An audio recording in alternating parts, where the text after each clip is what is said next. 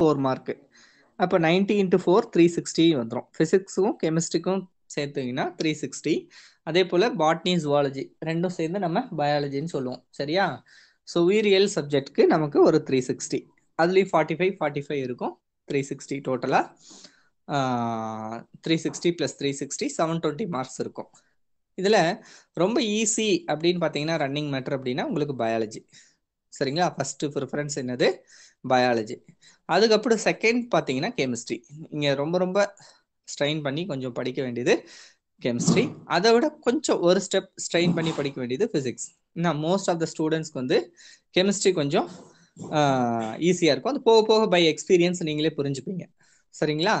So அதனால chemistry subject வந்து second preference கொடுத்து நம்ம படிக்கணும். கெமிஸ்ட்ரிக்கு வந்து நல்ல மார்க் உங்களை தூக்கி கொடுக்கும். சரிங்களா? அதில் நம்ம என்ன பார்க்கணும்னா செலக்டடாக சில டாபிக்ஸ் வந்து உங்களுக்கு நல்லா கவர் பண்ணி கொடுப்பேன். அதில் அதிகமான கொஷின்ஸ், சில சாப்டர்ஸ்லாம் பார்த்தீங்கன்னா அதிகமான கொஷின்ஸ் ஆல்ரெடி 1 இயர் எழுதின ஸ்டூடெண்ட்ஸ்க்கு தெரியும் என்னென்ன சாப்டர்ஸ்ன்னு. இப்போ புதுசாக இருக்கக்கூடிய ஸ்டூடெண்ட்ஸ்க்கு பார்த்தீங்கன்னா கொஞ்சம் போக போக தெரிஞ்சுப்பீங்க எந்தெந்த சாப்டரில் அதிக இம்பார்ட்டன்ஸ் கொடுக்கணும் அப்படிங்கிறது. சரிங்களா? அப்படி பார்த்தோம்னா நம்ம கெமிஸ்ட்ரி வந்து 3 பிரான்ச்சாக இருக்குது மேஜராக. நீங்கள் +2 படிக்கும்போது ஹையர் ஸ்டடீஸ் போகும்போது நிறைய பிரான்ச்சஸ் வருது. சரிங்களா? ஸோ அந்த மாதிரி கெமிஸ்ட்ரி இப்போ நீங்கள் அப் டு +2ல் 3 பிரான்ச்சாக நம்ம பார்க்க போகிறோம். மெயின் கோர்ஸ் அப்படின்னு பார்த்தீங்கன்னா 3 பிரான்ச் இருக்குது. 1 organic chemistry, 2 inorganic chemistry, 3 physical chemistry. சரி, இப்போ நம்ம சப்ஜெக்ட்குள்ளே வருவோம். இப்போ ஆர்கானிக், இன்ஆர்கானிக் அண்ட் ஃபிசிக்கலில் எதில் அதிகமான கொஷின்ஸ் கேட்பாங்க அப்படின்னு பார்த்தீங்கன்னா ஆர்கானிக் கெமிஸ்ட்ரியிலேருந்து தான் அதிகமான கொஷின்ஸ் வரும். ஏன் அப்படின்னு பார்த்தீங்கன்னா நம்ம ஹியூமன் பாடி வந்து மோஸ்ட்லி ஆர்கானிக் மாலிகூல்ஸால் உருவாக்கப்பட்டிருக்குது. சரிங்களா? கரிம மூலக்கூறுகளால் உருவாக்கப்பட்டிருக்குது. சரிங்களா? நான் சொல்கிறது புரியுதாப்பா உங்களுக்கு? சில வேர்ட்ஸ் வந்து இங்கிலீஷில் வரும், அது தமிழில் சொல்ல சொன்னீங்கன்னா கூட நான் சொல்கிறேன். புரியுது சார். புரியுதா? ஏதாவது ஒரு சில வேர்ட்ஸ் புரியலன்னா சார் எனக்கு இந்த வேர்ட்ஸ்க்கு என்ன மீனிங்னு கேளுங்க. சரியா? இப்போ ஆர்கானிக் அப்படின்னா தமிழ்ல வந்து கரிம வேதியியல் அப்படின்னு நமக்கு தெரியும் இல்லையா? இன்ஆர்கானிக் அப்படின்னா கனிம வேதியியல், கனிமங்களை பத்தி படிக்கிறது. பிசிக்கல்னா நமக்கு தெரியும் இயற்பியல் வேதியியல். சரிங்களா? இந்த மாதிரி 3 பிரிவாக பிரிக்கப்பட்டிருக்குது. இதுல ஆர்கானிக் கரிம வேதியியல்ல இருந்து தான் நமக்கு அதிகமான கொஸ்டின்ஸ் வரும். ஏன் கரிம வேதியியல்ல இருந்து அதிகமான கொஸ்டின்ஸ் அப்படின்னு பார்த்தோம்னா இப்போ நம்ம நீட்டுக்கு படிக்கிறோம் அப்படிங்கிறதுனால பெரும்பாலான மூலக்கூறுகள் இந்த நம்ம பயாலஜி அதாவது மெடிக்கல் படிக்கிறதுனால நீட்டுக்குல நம்ம மருத்துவ படிப்பு படிக்கிறதுனால அந்த மருத்துவ படிப்புக்கு என்ன தேவை அப்படின்னா உயிரியல் சம்பந்தப்பட்ட உயிர் மூலக்கூறுகளை பத்தி தான் நம்ம படிக்க போறோம். அப்ப நம்ம உயிரியல் மூலக்கூறுகள் பெரும்பாலும் பார்த்தீங்கன்னா ஆர்கானிக் மேட்டர்ஸ் அப்படின்னு சொல்லுவோம். கரிம மூலக்கூறுகளால் ஆக்கப்பட்டது. நம்ம உடல் எந்த தாவர விலங்குகள் எது எடுத்துக்கிட்டீங்கனாலும் சரி, அனைத்துமே எதுவால் ஆக்கப்பட்டிருக்கும் அப்படின்னா பெரும்பாலானவை ஏன் சார் கனிம மூலக்கூறுகள் இல்லையானா இருக்கு, அதோட பர்சன்டேஜ் ரொம்ப ரொம்ப கம்மி. ஸோ பெரும்பாலும் நம்ம உடல் அமைப்பு எதால் ஆக்கப்பட்டது? கரிம மூலக்கூறுகளால் ஆக்கப்பட்டது. நம்ம எரிச்சோம், அதான் இறந்த பிறகு நம்மளை எரிச்சோம்னா பூரா என்னவா வரும்? கரியா வெளியே வரும், கார்பன். அதெல்லாம் கார்பன் டை ஆக்சைடு, கார்பன் மோனாக்சைடா போயிடுவோம். வெறும் சாம்பல் மட்டும்தான் மிஞ்சும். சரியா? அப்போ என்ன காரணம் அப்படின்னா அது எல்லாமே காத்துல ஹைட்ரோ கார்பனால எரிஞ்சு ஹைட்ரோ கார்பன் வாயுக்களாக மீத்தேன், ஈத்தேன் இந்த மாதிரி வாயுக்களாக மாற்றப்பட்டு என்ன பண்றோம்? அட்மாஸ்பியர்ல காத்துல கலந்துரும். சரியா? அந்த வாயுக்கள் மறுபடியும் என்ன பண்ணும்? வேறொரு இடத்துல இருந்து அப்படியே சைக்கிளிக்கா வரும். சரியா? அந்த ஹைட்ரோ கார்பனை வந்து வேற ஒரு கன்சியூம் பண்ணி அப்படியே புதிய புதிய மூலக்கூறுகளாக உருவாக்கப்பட்டு மறுபடியும் இப்படி சைக்கிளிக் ப்ராசஸ் மாறி வரும். நம்ம எப்படி பயாலஜில வந்து குளம் ஒரு சுற்றுச்சூழல்னு நம்ம சின்ன கிளாஸ்ல படிச்சிருப்போம். சரியா? ஃபர்ஸ்ட் அமீபா இருக்கும், அமீபாவில இருந்து ஒரு செல் மற்ற உயிரினம் வரும், அதை சாப்பிட்டு தவளை வரும், தவளை பாம்பு சாப்பிடும், பாம்பு வந்து கழுகு சாப்பிடும், கழுகு இறந்த பிறகு மறுபடியும் ஆர்கானிக் மேட்டரா மாறி மறுபடியும் ஒரு தாவரம் வளரும். இப்படியே நம்ம ஒரு சைக்கிளிக் பார்த்தோம் இல்லையா? அதே மாதிரி தான் இங்கேயும் ஒரு சைக்கிளிக் ப்ராசஸ். நம்ம இறந்த பிறகு நம்ம உடம்பு சிதைக்கப்பட்டு என்ன பண்ணும்? மறுபடியும் ஒரு தாவரமாவோ மற்ற விலங்குகள் நம்மளை சாப்பிட்டு அதோட எச்சம் வந்து மறுபடியும் தாவரமாகி அதுல இருந்து இன்னொரு உயிரினங்கள், புது புது உயிரினங்கள் தோன்றும். சரிங்களா? ஸோ அதனால தான் நமக்கு ஆர்கானிக் கெமிஸ்ட்ரி வந்து ரொம்ப ரொம்ப முக்கியத்துவம் கொடுத்து படிக்கிறது. சரிங்களா? அதனால அதிகமான கொஸ்டின்ஸ் வந்து இதுல வரும். ஸோ மேக்சிமம் பார்த்தீங்கன்னா ஒன் செகண்ட். பெரும்பாலும்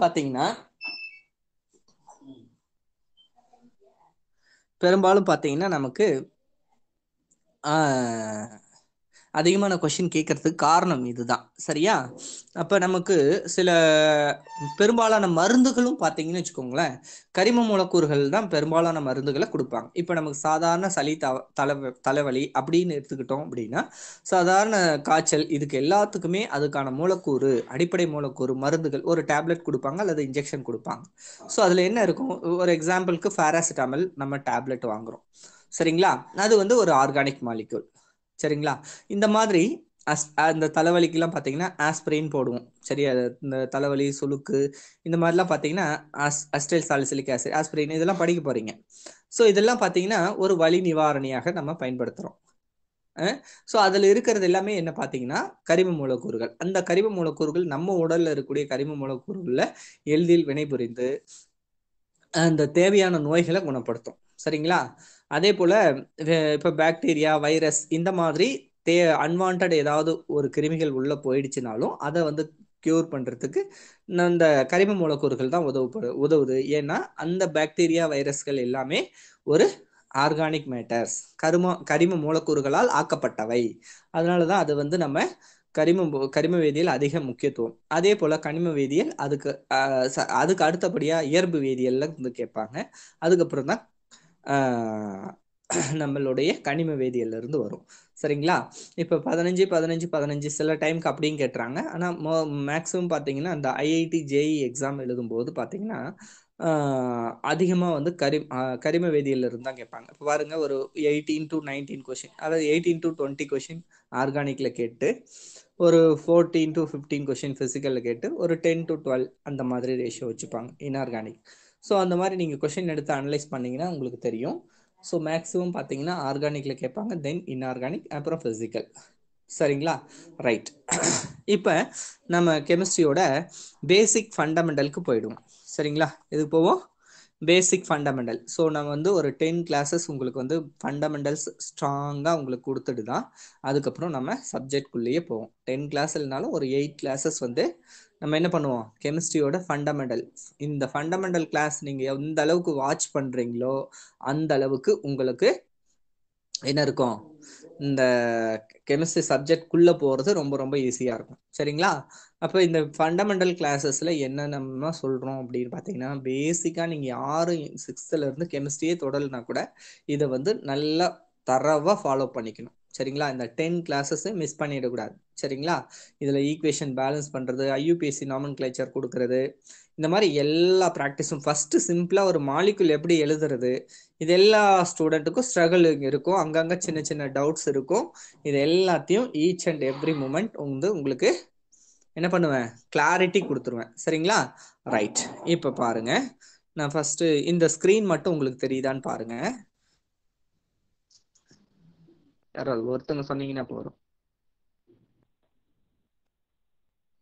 எஸ் சார். ஓகே, இந்த board screen தெரிஞ்சதுதான். Okay. Yes sir. இந்த ஸ்கிரீன் தெரியுதாப்பா? ரைட். லேண்ட்ஸ்கேப்ல வச்சுக்கிறேன்.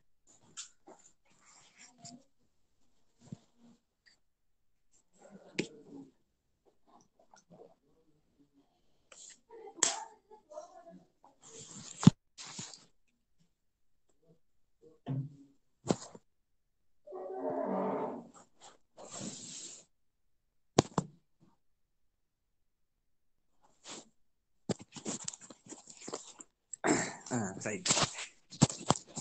ஸ்கிரீன் பிக்சல் ஆகிட்டு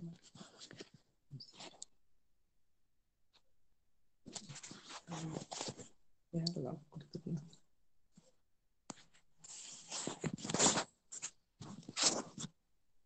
சரிப்பா.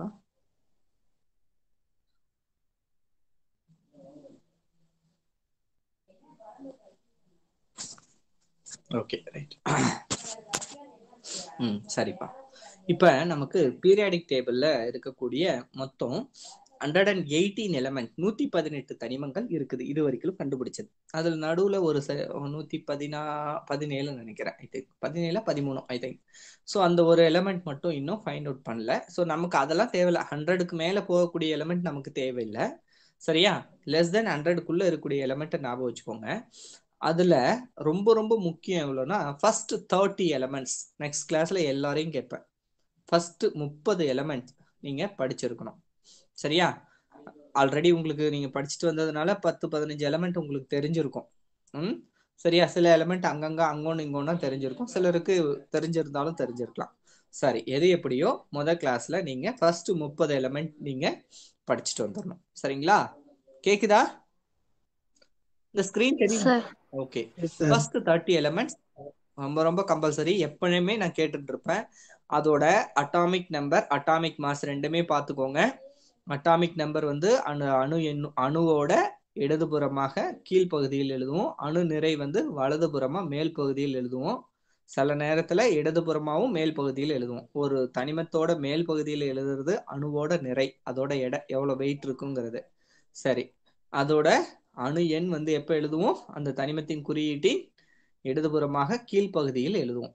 சரியா? உதாரணத்துக்கு பார்த்தீங்கன்னு வச்சுக்கோங்களேன், ஹைட்ரஜனுக்கு வந்து அணு எண் வந்து 1, அதோட நிறை எண்ணும் 1.008ன்னு போடுவோம். சரிங்களா? இப்படிதான் எழுதுவோம் அணு எண்ணும் நிறை எண்ணும். இப்ப சோடியம் எடுத்துக்கிட்டோம் அப்படின்னா இன்னொரு எக்ஸாம்பிள், சோடியத்துக்கு பார்த்தீங்கன்னா Na, அதுதான் இதோட குறியீடு. இப்ப இதுக்கு வந்து அணு எண் எவ்வளவு? 11, அதோட நிறை எண் எவ்வளவு? 23. சரிங்களா? இப்படிதான் எழுதுவோம். ரைட். சில டெக்ஸ்ட் புக்ல என்ன பண்ணுவாங்க அப்படின்னா அணு எண் வந்து கீழே போட்டு நிறை எண் வந்து இங்க மேல போடுவாங்க. சரியா? இந்த எது எப்படி கொடுத்திருந்தாலும் இந்த மேல இருக்கிறது வந்து ஒரு தனிமத்தின் குறியீடு, மேல் பகுதியில் இருக்கிறது நிறை எண் என்றும் கீழ்ப்பகுதியில் இருக்கிறது அணு எண் என்றும் நாம புரிஞ்சுக்கணும். இதுதான் ஃபர்ஸ்ட் வந்து நமக்கு புரிஞ்சக்கூடியது. ஸோ மொத்தம் 118 தனிமங்கள்ல முதல் 30ம் வந்து நான் ஒவ்வொன்றா சீக்வன்ஸா எழுதி போட்டுட்டே வரேன். அதை மைண்ட்ல வச்சுக்கோங்க. ரைட். இப்போ நான் ஃபர்ஸ்ட் வந்து இந்த ஃபர்ஸ்ட் தனிமம் என்ன அப்படின்னா 1 ஹைட்ரஜன். இதுக்கு பேர் என்ன எழுதுவோம்? ஹைட்ரஜன்.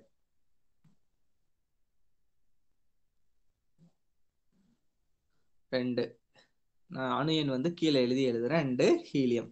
நிறை எண் தெரியுதோ இல்லையோ, எது தெரியணும்? அணு எண் வந்து கண்டிப்பா தெரியணும். இந்த வடமொழி எழுத்து போட்டு தான் நம்ம டெக்ஸ்ட் புக்லயும் இருக்கும் ஹீலியம்.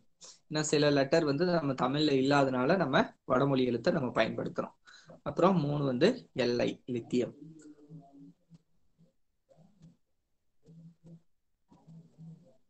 தெரியுதுங்களா? இன்னைக்கு நடத்தி முடிக்கிறது எல்லா நோட்ஸையும் உங்களுக்கு அப்பயே அனுப்பிடுவேன். சரியா? 4 பெரிலியம்.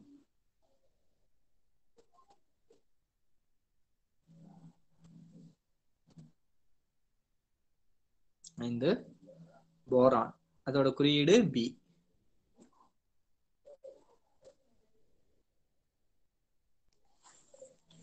6 கார்பன்.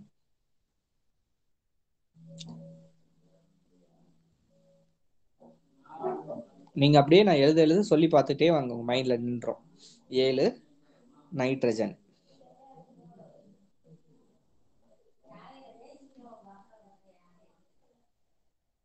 8 ஆக்சிஜன். இது ரொம்ப ரொம்ப முக்கியமான தனிமம். இதுவும் நைட்ரஜனும். மேல முன்னாடி எழுதுனது 7ங்கிறது நைட்ரஜன், அது தாவரங்களுக்கு ரொம்ப ரொம்ப முக்கியத்துவம் வாய்ந்தது. 8 ஆக்சிஜன், அது விலங்குகளுக்கு ரொம்ப ரொம்ப முக்கியமான ஒரு தனிமம். சரிங்களா? 9 ஃப்ளூரின். ஃப்ளூரின் சில இதுல ஹக்கு போட்டு எழுதுவாங்க, அதை நம்ம உச்சரிக்கிறத பொறுத்து ஃப்ளூரின். 10 நியான்.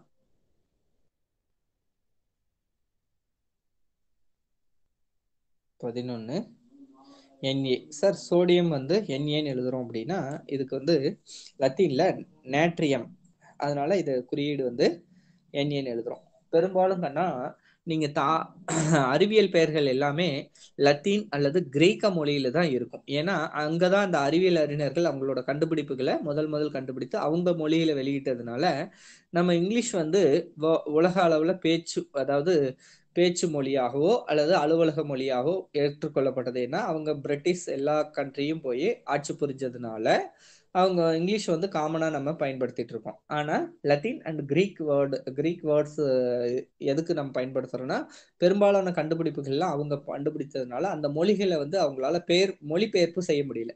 இப்ப நம்ம ஊர்ல ராமசாமி குப்புசாமின்னு இருந்தா அந்த பேரை வந்து ஒரு டிரான்ஸ்லேட் பண்ண முடியாது. அதே மாதிரி ஒரு பிளேஸையும் வந்து அவங்களால டிரான்ஸ்லேட் பண்ண முடியாது. ஸோ குறிப்பிட்ட விஷயங்களை மட்டும்தான் டிரான்ஸ்லேஷன் பண்ண முடியும். அப்போ ஒரு சில அந்த ஒரே நாட்டுல எல்லா பொருள்களும் கிடைக்காது. சரியா? அப்ப அதனாலதான் வந்து என்ன பண்ணாங்க அப்படின்னா சில பெயர்கள்லாம் வந்து அவங்களால மொழிபெயர்க்க முடியாதனால லத்தீன் மொழியிலேயே வச்சுட்டாங்க. அவங்க இங்கிலீஷ் மொழியில தெரிஞ்சதெல்லாம் அப்படியே வச்சுக்கிட்டாங்க. சில இதை வந்து லத்தீன் மொழியில இருக்கக்கூடிய வேர்டை அப்படியே வச்சுக்கிட்டாங்க. சரி, இப்ப சோடியம் வந்து ஆல்ரெடி அவங்க கண்டுபிடிச்சிட்டாங்க. அதனால வந்து அவங்க சோடியம்ங்கிற பேரை அவங்களே வச்சுக்கிட்டாங்க. சரியா? அப்ப இதோட உண்மையான பெயர் வந்து கிரீக் வேர்ட்ல அதுக்கு நேட்ரியம். அதனால இதோட குறியீடு NA. சரிங்களா? சோடியம் அப்படின்னா எஸ்ல ஸ்டார்ட் ஆகும். ஆனா இங்கிலீஷ்ல இதுக்கு வந்து என்னது நேட்ரியம், NATRIUM. இந்த ஃபர்ஸ்ட் 2 லெட்டர் எடுத்துப்பாங்க. ஏன்னா ஆல்ரெடி ஃபர்ஸ்ட் லெட்டர் மட்டும் எடுத்தோம் அப்படின்னா நைட்ரஜன் இருக்கு. எப்பயுமே ஒரு தனிமத்தோட குறியீடு எழுதும் போது முதல் எழுத்து ஆங்கில எழுத்தோட பெரிய எழுத்துல எழுதணும். சரியா? ரெண்டாவது எழுத்து சிறிய எழுத்துல எழுதணும். அப்போ ஒரு தனிமத்துக்கு ஒரு எழுத்து குறிப்பிடுவோம் அல்லது ஒன்றுக்கு மேற்பட்ட மீன்ஸ் 2 எழுத்து தான் குறிப்பிடும். சரியா? அப்ப 2 எழுத்துல நம்ம குறிப்பிடும் போது நம்ம என்ன பண்ணணும் அப்படின்னா ஏன் அப்படின்னு பாத்தீங்கன்னா இப்ப பாருங்க நியானுக்கு NEன்னு எழுதுறோம், சோடியம்க்கு NAன்னு எழுதுறோம். ஆல்ரெடி நைட்ரஜன் என்னன்னு வந்துருச்சு. அப்ப இங்கிலீஷ்ல வந்து நமக்கு 26 லெட்டர்ஸ் தான் இருக்கு. சரியா? அதனாலதான் என்ன பண்றாங்க அடுத்த ஒரு லெட்டரா அந்த பேர்ல வரக்கூடிய என்ன எடுத்துக்கிறாங்க அந்த செகண்ட் லெட்டரோ அல்லது இன்பிட்வீன்ல வரக்கூடிய லெட்டரோ எடுப்பாங்க. சரிங்களா? சில இதுக்கெல்லாம் இன்பிட்வீன்ல வரதெல்லாம் நான் உங்களுக்கு பின்னாடி வரும்போது சொல்றேன். ரைட். இப்ப 13 எடுத்துக்கிட்டீங்க. நியானுக்கு பாத்தீங்கன்னு வச்சுக்கோங்களேன், NEON போடுவோம். First letter N, second letter E. சரியா? சில இதுக்கெல்லாம் பாத்தீங்கன்னா இன்பிட்வீன்ல வரக்கூடிய லெட்டரை எழுதுவாங்க. ரைட். இப்ப அட்டாமிக் நம்பர் 12 வந்து என்னன்னா Mg, மெக்னீசியம். இதுக்கு பாத்துங்க மெக்னீசியம்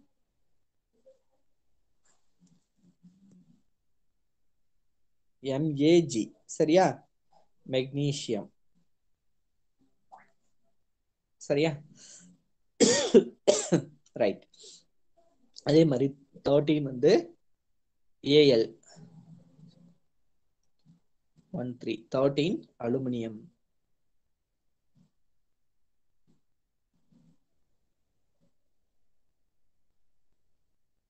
தென் 14 வந்து SI சிலிக்கான்.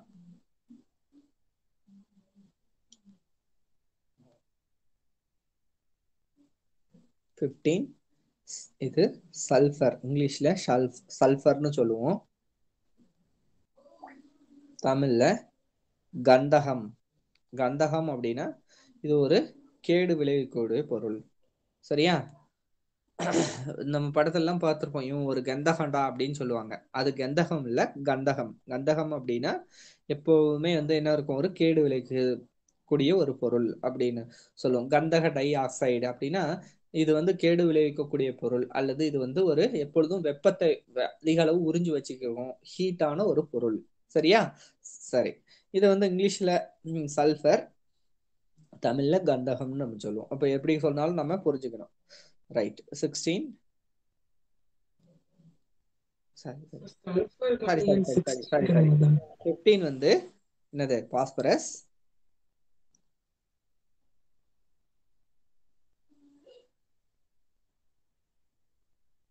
16 சல்ஃபர்.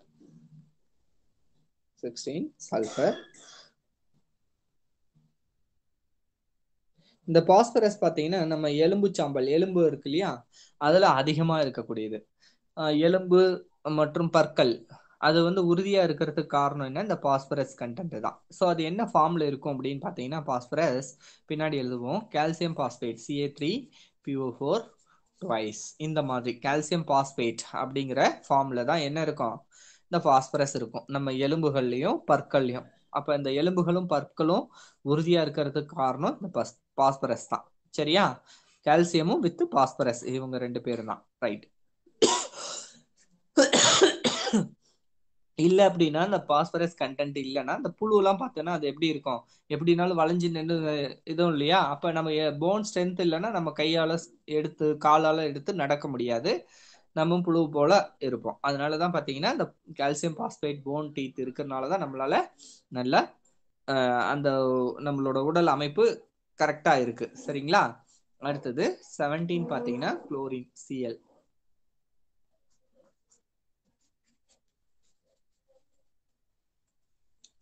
18 ஆர்கான்.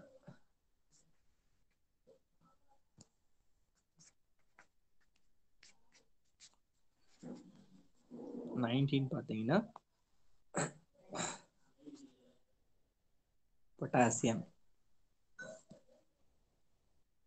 19 வந்து பொட்டாசியம். இது ரொம்ப ரொம்ப முக்கியம். தாவரங்களோட வலிமை ஸ்ட்ரென்த், அந்த அந்த பூக்கள்ல இருந்து விதைகள் உருவாகுது இல்லையா, அதுக்கு ரொம்ப ரொம்ப முக்கியம் இந்த பொட்டாசியம். சரியா. நம்ம யூஸ்வலா உரங்கள்ல வந்து இதை படிப்பீங்க. தாவரத்துல தாவரவியல்ல செடிகள் வந்து நல்லா வளர்றதுக்கு பொட்டாசியம், அது சாரி, வளர்ந்து நல்லா சத்து கொடுக்கக்கூடியது 3 பொருள் சொல்லுவோம். ஒன்னு N, இன்னொன்னு P, இன்னொன்னு K. Nங்கிறது நைட்ரஜன், இது தலைச்சத்து.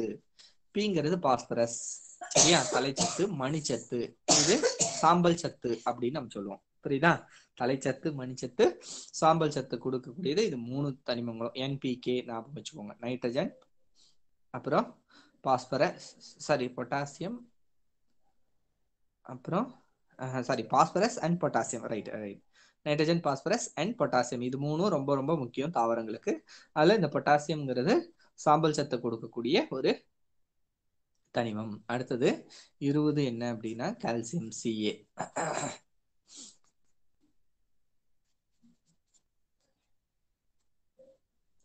21 என்னன்னு பாத்தீங்கன்னா இதுதான் ரொம்ப முக்கியம். இது டி தொகுதி. இது வரைக்கும் பாத்தீங்கன்னா எஸ் தொகுதியும் பி தொகுதியும் பார்த்தோம். இப்போ வர்றது என்ன அப்படின்னு பாத்தீங்கன்னா டி தொகுதி தனிமங்கள். இதுல இருந்து கொஞ்சம் படிச்சிடலாம். அப் டு 20 வரைக்கும் உங்களுக்கு ஞாபகம் இருக்கும். அதுக்கப்புறம் பாத்தீங்கன்னா 21ல இருந்து படிச்சிருக்க மாட்டீங்க. இதை வந்து ஞாபகமா படிச்சுக்கோங்க. இதுக்கு பேர் என்ன சொல்றோம், ஸ்காண்டியம்.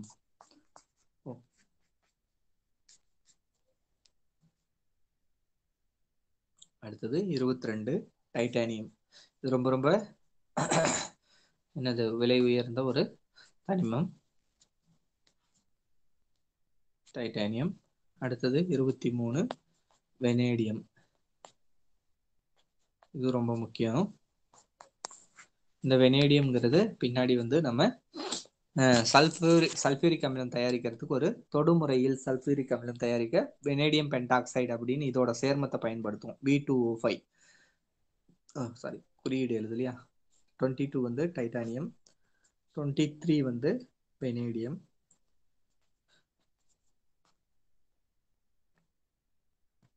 அடுத்து 24 வந்து பாத்தீங்கன்னா குரோமியம் Cr.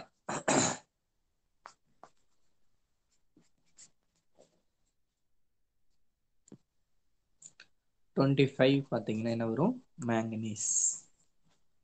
குரோமியமும் ரொம்ப முக்கியமான தனிமம். ஏன் அப்படின்னா குரோமியம் வந்து இந்த தோல் பதனிடும் தொழிற்சாலை சொல்றோம் இல்லையா, தோல் பதனிடும் தொழிற்சாலையில இந்த குரோமியம் தான் பயன்படுத்துறாங்க.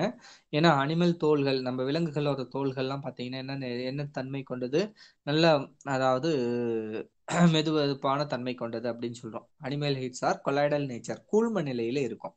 ஸோ கூழ்ம நிலை மீன்ஸ் சாலிடாகவும் இருக்காது, லிக்விடும் இருக்காது, ஒரு மாதிரி கொல கொலன்னு இருக்கு இல்லையா. ஸோ அது வந்து என்னன்னு சொல்றோம், கூழ்ம நிலையில் இருக்கக்கூடிய பொருள் அப்படின்னு சொல்றோம். சரிங்களா. அந்த கூழ்ம நிலையில் இருக்கக்கூடிய இந்த தோள்களை வந்து ஹார்டா, நம்ம பெல்ட் இந்த மாதிரி சில இதெல்லாம் பயன்படுத்துறோம் இல்லையா, தோல் பொருள்கள், அதெல்லாம் பார்த்தீங்கன்னா ரொம்ப ஹார்டா இருக்கும் கொஞ்சம். சரியா. நம்ம தோலுக்கும் இந்த மாதிரி பெல்ட் இந்த மாதிரி செப்பலுக்குலாம் வருது இல்லையா, ஸோ அந்த மாதிரி பேகு, அப்புறம் ஷீட் கவர்ஸ், இதெல்லாம் வந்து பார்த்தீங்கன்னா விலங்குகளோட தோள்கள்ல இருந்து தான் எடுக்கிறாங்க. ரைட்டா. அந்த தோலை வந்து ஹார்ட்னஸா சாஃப்டா இருக்கக்கூடிய தோலை வந்து ஹார்ட்னஸா மாத்துறதுக்கு இந்த குரோமியம் வந்து, குரோமிக் ஆசிட், குரோமியம் கிடையாது, இந்த குரோமியத்தோட ஒரு மூலக்கூறு தான் வந்து என்னது, குரோமிக் அமிலம். இந்த குரோமிக் அமிலத்தை வச்சு என்ன பண்றாங்க அப்படின்னா டேனின் ஒரு ப்ராசஸ், அதாவது அதை வந்து தோல் பதனிடுறதுக்கு ஃபர்ஸ்ட் இந்த குரோமிக் ஆசிட்ல ஊற வச்சு என்ன பண்ணுவாங்க, எடுப்பாங்க. எடுக்கும்போது அந்த சாஃப்டா இருக்கக்கூடிய அந்த தோல் வந்து ஹார்டா மாறிடும். அதுல இந்த குரோமிக் ஆசிட் வந்து மிகவும் முக்கியத்துவம் வாய்ந்தது. பின்னாடி நம்ம படிக்க போறோம். சரி, இது பேர் என்ன சொல்றோம்? மாங்கனீஸ்.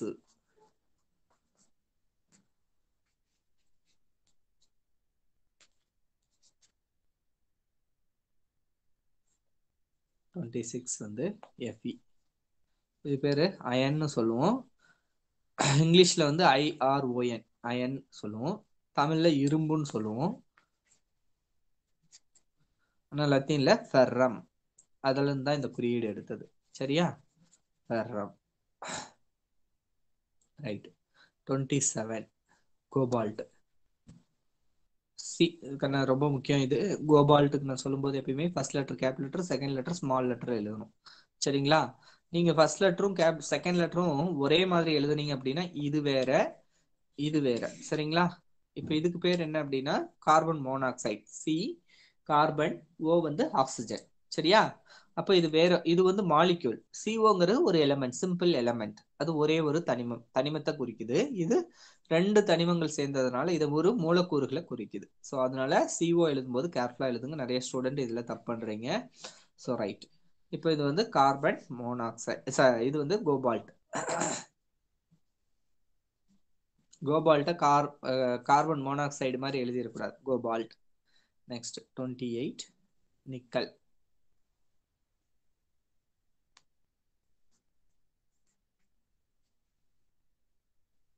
அடுத்தது 29 காப்பர். தமிழ்ல இது பேரு தாமிரம் அப்படின்னு சொல்லுவோம். செம்பு அல்லது தாமிரம் அப்படின்னு சொல்லுவோம். முதல் மனித நாகரிகத்துல வரலாறுல படிச்சிருக்கோம். கண்டறியப்பட்ட தனிமம் எது அப்படின்னு பாத்தீங்கன்னா இந்த தாமிரம் அப்படின்னு சொல்லுவோம். ஸோ அடுத்தது 30 என்ன அப்படின்னா 30 ஜெடன், ஜிங்க். ஜிங்க் இது வந்து என்னன்னு சொல்லுவோம்? தமிழ்ல துத்தநாகம். சரிங்களா? துத்தநாகம். ஏன் இந்த பேர் வந்ததுன்னு தெரியல, துத்தநாகம் அப்படின்னு நம்ம தமிழ்ல சொல்றோம். ரைட். இந்த 30 எலிமெண்ட்டும் அணியனோட வரிசையா படிச்சுட்டு வந்துருங்க. மறுபடியும் ஒரு மாதிரி ரிப்பீட் பண்ற பாருங்க. அணியன் 1 கொண்டது ஹைட்ரஜன், அதோட குறியீடு H. 2 ஹீலியம், அதோட குறியீடு He. 3 லித்தியம், குறியீடு Li. 4 பெரிலியம், குறியீடு Be. 5 போரான், குறியீடு B.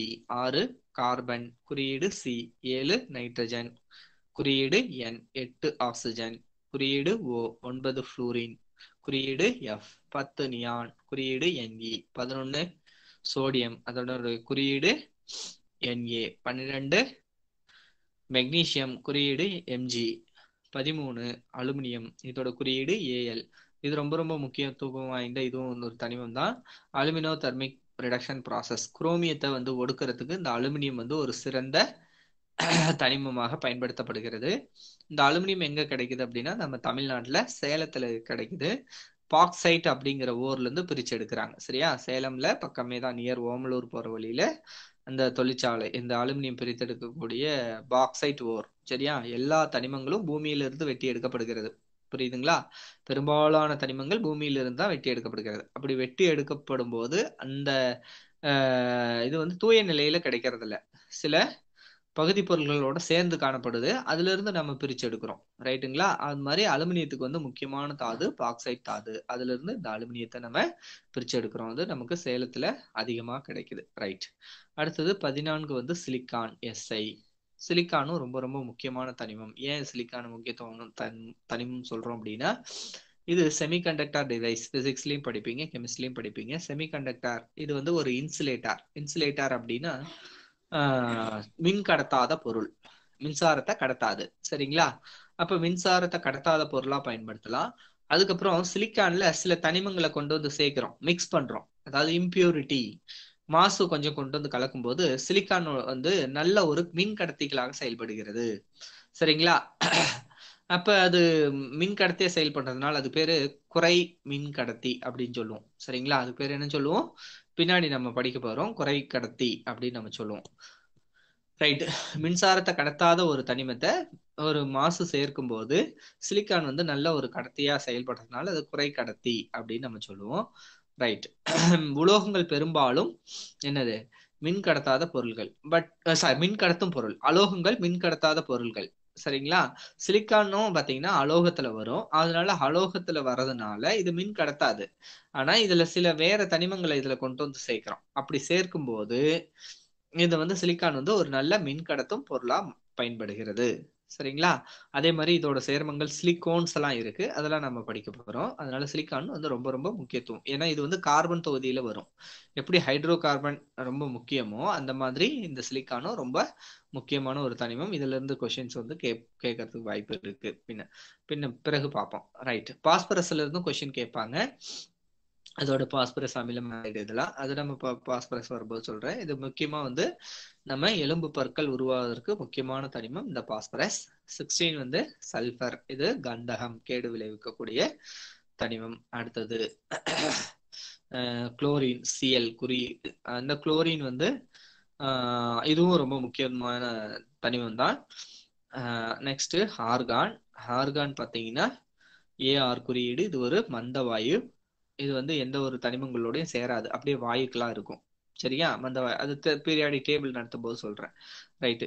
19 அணியின் 19 கொண்டது பொட்டாசியம். கே. ஸோ நான் ஆல்ரெடி முன்னாடியே இது பார்த்தோம். NPK, nitrogen, phosphorus, potassium. இது மூணும் வேணும். நம்ம மூணும் இருக்கிறது தான் நம்ம என்ன சொல்லுவாங்க அப்படின்னா கலப்பு உரம் தமிழ்ல சொல்லுவாங்க. சரிங்களா? நம்ம பெரும்பாலும் எல்லாரும் விவசாய ஃபேமிலில இருந்து வந்ததுனால உங்களுக்கு தெரியும் கலப்பு உரம் அப்படின்னா அதுல நைட்ரஜனும் இருக்கும், பாஸ்பரஸும் இருக்கும், பொட்டாசியம் இருக்கும். சரிங்களா? அதே இப்ப சில இதெல்லாம் பாத்தீங்கன்னா யூரியான்னு இருக்கு. யூரியால ஒன்லி நைட்ரஜன் மட்டும்தான் இருக்கும். சரியா? அடுத்தது டை அமோனியம் பாஸ்பேட்னு ஒண்ணு இருக்கு. டிஏபின்னு சொல்லுவாங்க. அதுல நைட்ரஜனும் பாஸ்பரஸும் இருக்கு. கலப்பு உரம்னு சொல்லும் போதுதான் நைட்ரஜன், பாஸ்பரஸ், பொட்டாசியம். சரியா? சோ நம்ம எது தேவையோ அது மட்டும் நம்ம வாங்கி பயன்படுத்திக்கலாம். விவசாயிகளுக்கு வந்து இந்த சின்ன அறிவு இருந்தா போதும். இன்னும் தலைச்சத்து வேணும், எனக்கு அது மட்டும் வேணும், செடி நல்லா வளரணும் அப்படின்னு பாத்தீங்கன்னா யூரியா மட்டும் போட்டா போதும். சரியா? சரி, எனக்கு வளர்ந்து நல்ல ஈல்டு கிடைக்கணும் அப்படின்னா நைட்ரஜனும் பாஸ்பரஸும் வேணும். நல்ல ஸ்ட்ரென்த் இருக்கணும் அப்படின்னா பொட்டாசியம் தேவை. சரியா? ஒரு சில செடிகள்லாம் அதனால என்ன பண்ணுவாங்கன்னா இந்த கலப்பு உரம் ஃபெர்டிலைசரை போடுவாங்க, பயன்படுத்துவாங்க. சரிங்களா? காம்ப்ளெக்ஸ் அப்படின்னு சொல்லுவாங்க. இங்கிலீஷ்ல அது என்ன சொல்லுவாங்க? காம்ப்ளெக்ஸ்ன்னு சொல்லுவாங்க. காம்ப்ளெக்ஸ் அல்லது மிக்சர்னு கூட நம்ம சொல்லலாம். ரைட். அடுத்தது அணு எண் வந்து 20 கொண்டது கால்சியம். அதோட குறியீடு சிஏ. கால்சியம் ரொம்ப முக்கியம் தான். எலும்பு பற்கள் உருவாக முன்னே சொன்னோம் இல்லையா? ரைட். அணு எண் 21 ஸ்காண்டியம், எஸ்சி. இது வந்து இதுல இருந்து டி தொகுதி தனிமம் 10 தனிமங்கள் வரும். 21ல இருந்து 30 வரைக்கும் இது டி தொகுதி தனிமங்களை சார்ந்தது. 21 டைட்டானியம், டிஐ. 22 titanium, 23 vanadium. அதோட குறியீடு வி. 24 குரோமியம். அதோட குறியீடு சிஆர். 25 மேங்கனீஸ். அதோட குறியீடு எம்என். 26 அயன். இதோட குறியீடு எஃப்இ. தமிழ்ல இரும்புன்னு சொல்லுவோம், லத்தீன்ல ஃபெர்ரம். 27 கோபால்ட். அதோட குறியீடு சி ஸ்மால் ஓ. அடுத்தது 28 நிக்கல். அதோட குறியீடு என்ஐ. 29 காப்பர். இது வந்து நம்ம தமிழ்ல தாமிரம் அல்லது செம்புன்னு நம்ம சொல்றோம். ஸோ தாமிரமும் ரொம்ப ரொம்ப முக்கியத்துவம் வாய்ந்த தனியும். தாமிரத்துல இருந்தும் கொஸ்டின்ஸ் வருது. அடுத்தது ஜிங்க்ல இருந்தும் அதிக கொஸ்டின்ஸ் வருது. சரிங்களா? ஜிங்க் வந்து அணு எண் 30. ஜிங்க் தமிழ்ல துத்தநாகம் அப்படின்னு நம்ம சொல்றோம். ரைட். இப்ப நம்ம இது தெரியறதுக்கு இதுக்கு அடுத்தது நம்ம என்ன பண்றோம்னா பேசிக்கா ஃபர்ஸ்ட் அணுனா என்ன, அணு என்ன, நிறை என்ன, அதை இன்னைக்கு நம்ம பார்த்துக்கலாம். சரி, ஃபர்ஸ்ட் அணு அப்படின்னா என்ன, யாராவது ஒருத்தவங்க சொல்லுங்க பார்ப்போம். இது வரைக்கும் நடத்துறதுல ஏதாவது டவுட் இருக்கா? ஏதாவது டவுட் இருக்காப்பா? No sir. இல்லையா? புரிஞ்சுதா எல்லாருக்கும்? எல்லாரும் சரி. இப்ப அணுனா என்ன யாராவது சொல்லுங்க பார்ப்போம். நான் சொல்றேன். என்ன புரிஞ்சிருக்கும்? சொல்லுப்பா. அணுனா பருப்பொருட்களோட அடிப்படை துகள். பருப்பொருள்களின் அடிப்படை துகள்கள். Very good. வேற பல்வேறு வரையறைகள் சொல்றாங்க. சரியா? பருப்பொருட்களின் அடிப்படை துகள்கள். சரிதான், கரெக்ட் தான். வேற மிகச்சிறிய துகள். Very good. இதுதான் எக்ஸாக்ட் ஆன்சர். ஒரு தனிமத்தின் மிகச்சிறிய துகள் அப்படின்னு சொல்லணும். சரிங்களா? ஒரு தனிமத்தின் மிகச்சிறிய துகள். ரைட். வேற மீண்டும் விளக்க முடியாது. பிரிக்க முடியாது. விளக்க அணுவை முடியாது. கண்ணால் பார்க்க முடியாது, இதை பிளக்க முடியாது, சரியா, உடைக்க முடியாது. இதுதான் ஜான் டால்டன் சொல்றாரு. அணுங்கிறது ஒரு தனிமத்தின் மிக மிகச் சிறிய துகள். சரியா? அதனை நம்ம வெறும் கண்ணால் பார்க்க இயலாது, அதனை மேலும் பிளக்க முடியாது, உடைக்க முடியாது அப்படின்னு அவர் சொல்றாரு. இந்த அணுக்கள்ல என்னென்ன அடங்கி இருக்கும் அப்படின்னா எலக்ட்ரான், புரோட்டான், நியூட்ரான், இது மூன்றும் அணுவின் அடிப்படை துகள்கள். புரியுதா?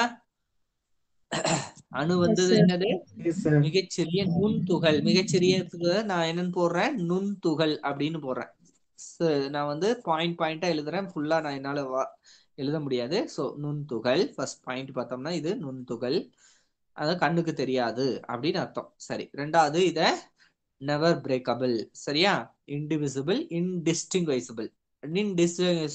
இன்டிஸ்டிங்வைசபிள்னா என்னது? இது பிரித்து பார்க்க முடியாது. டிஸ்டிங்வைசபிள்னா பிரித்து பார்க்கலாம். இன்டிஸ்டிங்வைசபிள்னா இதை பிரிக்க முடியாது. அதனால இதை பிரிக்க இயலாது. ஆனா பிரிக்க இயலாது கிடையாது, பிரிக்க இயலும். பின்னாடி வந்தவங்க என்ன பண்றாங்க? இதை இயலும் அப்படின்னு சொல்றாங்க. புரியுதா? அதனாலதான் உலகமே இந்த நியூக்ளியர் ஃபிஷன் ரியாக்ஷன், நியூக்ளியஸ் உடைச்சு அதுல இருந்து ஆற்றல் எடுக்கிறாங்க. இப்பெல்லாம் கூடங்குளம், கல்பாக்கம் அணுமின் நிலையம் இருக்கு இல்லையா? அதே மாதிரி அணுகுண்டு இதெல்லாம் பாத்தீங்கன்னா இந்த அணுக்கரு வினைகள் மூலமா தான் எடுக்கிறாங்க. ரைட். அவருக்கு ஜான் டால்டன் இதை தான் சொல்றாரு. அணுங்கிறது இப்படி எல்லாம் இருக்கும். அப்புறம் பிரிக்க இயலாது, இது கண்ணுக்கு தெரியாது, நுண்துகள் அப்படிங்கறதுனால அதுலயே வந்துடும், இதுக்கு கண்ணால் பார்க்க இயலாது.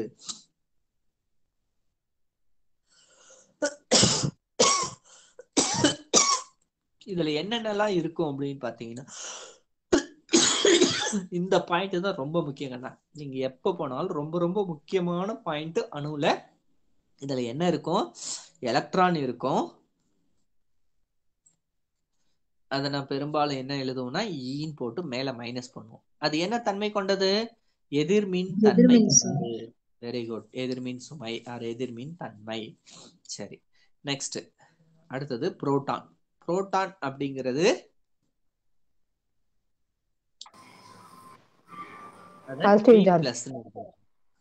இப்பதான் யாரோ ஒரு ஸ்டூடெண்ட் வராங்க, இருங்க அட்மிட் பண்றேன்.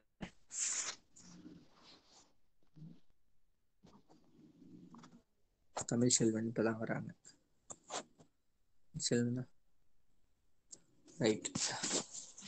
புரோட்டான் அது என்ன தன்மை கொண்டது? நேர்மின் தன்மை கொண்டது. பாசிட்டிவ். இங்கிலீஷ்ல பாசிட்டிவ், தமிழ்ல நேர்மின் தன்மை கொண்டது. ரைட். அடுத்தது நியூட்ரான் ஒண்ணு இருக்கு. இது மூணும் அடிப்படை துகள்கள். இருங்க, அடிப்படை துகள்கள் என்னென்ன அப்படின்னு பாத்தீங்கன்னா எலக்ட்ரான், புரோட்டான் அண்ட் நியூட்ரான். இதெல்லாம் யார் யார் கண்டுபிடிச்சாங்க? இதெல்லாம் நீங்க பேசிக்கா தெரிஞ்சுக்கூடியதான். நியூட்ரான் என்ன சார்ஜ்? Neutral charge. சரிங்களா? Electron J Thomson, proton Goldstein, neutron யாரு? நியூட்ரான் யார் கண்டுபிடிச்சது தெரியுமா? ஷார்ட்விக். ரைட். இது மூணும் தான் ஒரு அணுவோட அடிப்படை துகள்கள். சரி, ஒரு அணு மாதிரி மட்டும் நான் இப்ப வரைகிறேன். ஒரு அணு மாதிரி எப்படி இருக்கும் அப்படின்னா, ஏதாவது ஒரு அணு உங்களுக்கு தெரிஞ்ச அணு சொல்லு பார்க்கலாம். அணு மாதிரி ஒண்ணு வரைகிறேன். அணு மாதிரி. மாதிரின்னா என்னன்னு தெரியும்? உதாரணம். ஒரு அணுவுக்கு உதாரணம் சொல்லுங்க பாப்போம். ஏதாவது உங்களுக்கு தெரிஞ்ச என்னம்மா? Hydrogen, helium. சரி, ஹைட்ரஜன், ஹீலியம். சரி, இப்ப நான் ஹைட்ரஜன் போடுறேன். இது அணு எண் 1, நிறை எண்ணும் 1. Very good. 1.008 இருக்கும். ரைட். இப்ப இந்த அணுல என்ன இருக்குன்னா இதுதான் உட்கரு. இதான் உட்கரு. இந்த உட்கரு சுத்தி என்ன இருக்கும் அப்படின்னா இந்த மாதிரி ஒரு ஸ்பியர் இருக்கும். இந்த ஸ்பியர்ல என்ன இருக்குன்னா எலக்ட்ரான் இருக்கும். இங்க மையத்துல இருக்குது இல்லையா, இந்த அணுவோட மையத்துல, இது பேர் என்னன்னு சொல்றோம்? புரோட்டான். சரிங்களா? அதை பீன்னு எழுதுறேன். இங்க இருக்க மேல இந்த இன்ட்டு மாதிரி போட்டோம் பாத்தீங்களா, இதுதான் வந்து என்ன அப்படின்னா எலக்ட்ரான். இந்த எலக்ட்ரான் நெகட்டிவ் சார்ஜ், இங்க புரோட்டான் இருக்கும், பாசிட்டிவ் சார்ஜ். அதுலயே தான் என்ன இருக்கும் அப்படின்னா நியூட்ரானும் இருக்கும். அந்த அணுவின் மையத்துல தான் என்ன இருக்கும், புரோட்டானும் நியூட்ரானும் இருக்கும். புரோட்டானும் நியூட்ரானும் ஒன்றோடு ஒன்று கலந்து இருக்கும். சரியா? எலக்ட்ரான் வந்து வெளிக்கூட்டுல இருக்கும், அந்த ஸ்பியர்ல இருக்கும். அந்த ஸ்பியர் பேர் என்ன சொல்றோம்னா, நம்ம ஒண்ணும் இல்ல, ஒரு சின்ன கல்லை வந்து ஒரு நூல்லயோ அல்லது ஒரு கயிறுலயோ கட்டி நம்ம சுத்தும் போது என்ன தெரியும்னா ஒரு சுற்றுவட்ட பாதை நமக்கு தெரியுமா? பார்த்திருக்கீங்களா? நம்ம கிராமத்துல விளையாடும் போது சின்ன வயசுலாம் ஒரு கல்ல ஒரு நூல்ல ஒரு முனையில கட்டிட்டு இன்னொரு முனையில இருந்து நம்ம கையை பிடிச்சிட்டு சுத்தணும்னு வச்சுக்கோங்களேன். சரியா? பிக்சடா வச்சுக்கிட்டு நம்ம சுத்தி பார்த்தோம்னா என்ன பண்ணுவோம், ஒரு சர்க்குலர் பாத் நமக்கு உருவாகும் இல்லையா? Yes sir. Yes, sir. ஒரு குறிப்பிட்ட டிஸ்டன்ஸ்ல நமக்கு ஒரு சர்க்குலர் பாத் கிடைக்கும் இல்ல கண்ணா? S Yes, sir. sir. Yes sir. அதேதான் இங்க இந்த மாதிரி இந்த எலக்ட்ரான் வந்து அந்த மையத்துல இருக்கக்கூடிய புரோட்டானையும் நியூட்ரானையும் வச்சுக்கிட்டு என்ன பண்ணும், சுத்தி வரும். சுத்தி வரக்கூடிய அந்த வலம் வரக்கூடிய பாதைக்கு பேர் என்னன்னா ஆர்பிட். சரியா? அது எந்த பொசிஷன்ல அந்த எலக்ட்ரான் இருக்கு, நான் இப்போ பார்க்கும்போது 0 டிகிரியில இருக்கு. ஒரு அடுத்து ஒரு 10⁻⁻8 செகண்ட்ல 0 டிகிரில இருந்து 90 டிகிரி போயிடுது. 90 டிகிரில இருந்து 180, 180ல இருந்து 360. சரியா? மறுபடியும் 0 டிகிரி வந்துருது. 0 டிகிரி மீன்ஸ் அந்த 360 ஒரு வர வந்தா கரெக்டா? சோ அப்படி வரும்போது நமக்கு ஒரு எலக்ட்ரான் சுத்தி வரும்போது நமக்கு ஒரு வட்ட பாதை நமக்கு தோன்றும். அந்த வட்ட பாதைக்கு பேர் தான் ஆர்பிட்னு நம்ம சொல்றோம். புரியுதா? அது லத்தீன் மொழியில என்னன்னு சொல்றாங்க, ஆர்பிட்னு சொல்றோம். அந்த எலக்ட்ரான் இருக்கக்கூடிய பொசிஷனுக்கு பேரு ஆர்பிட்டால். ஒரு குறிப்பிட்ட பகுதியில் இருக்கும், அதுக்கு பேர் என்ன சொல்றோம், ஆர்பிட்டால் அப்படின்னு நம்ம சொல்றோம். ரைட்? ஆர்பிட்க்கும் ஆர்பிட்டாலுக்கும் வித்தியாசம் புரிஞ்சுதா? Yes sir. ரைட். அது பின்னாடி வரும்போது இன்னும் நான் சொல்றேன் டீப்பா. சரி, இப்ப நமக்கு அணு மாதிரி மட்டும் நமக்கு தெரிஞ்சா போதும். அணுங்கிறது இப்படிதான் இருக்கும். மையத்துல உட்கரு இருக்கும். அந்த உட்கருவுல என்ன இருக்கும், புரோட்டானும் நியூட்ரானும் இருக்கும். வெளிக்கூட்டுல எலக்ட்ரான்கள் இருக்கும். சரியா? உட்கரு அல்லது நியூக்ளியஸ்ன்னு நம்ம சொல்றோம். எப்படி நமக்கு பயாலஜில பாட்னி சுவாலஜில தாவர செல் விலங்கு செல்ல உட்கரு இருக்கு இல்லையா, உட்கரு நியூக்ளியஸ்ன்னு சொல்றோம் இல்லையா, அந்த நியூக்ளியஸ்ல குரோமோசோம், ஆர்என்ஏ, டிஎன்ஏ, ஜீன்ஸ் இதெல்லாம் இருக்கும். சரியா? அந்த மாதிரி இங்க உட்கருல புரோட்டானும் நியூட்ரானும் இருக்கு, ஞாபகம் வச்சுக்கோங்க. ரைட்டா? எஸ் ரெண்டாவது சார்.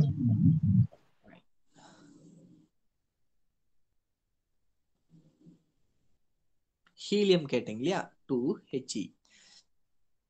இப்ப இதுக்கும் பாத்தீங்கன்னா உங்களுக்கு இது வந்து உட்கரு. உட்கருவுல வெளிக்கூட்டுல 2 எலக்ட்ரான் இருக்கும். இங்க எத்தனை புரோட்டான் இருக்குன்னா 2 புரோட்டான் இருக்கும். இங்க 2 நியூட்ரான் இருக்கும்.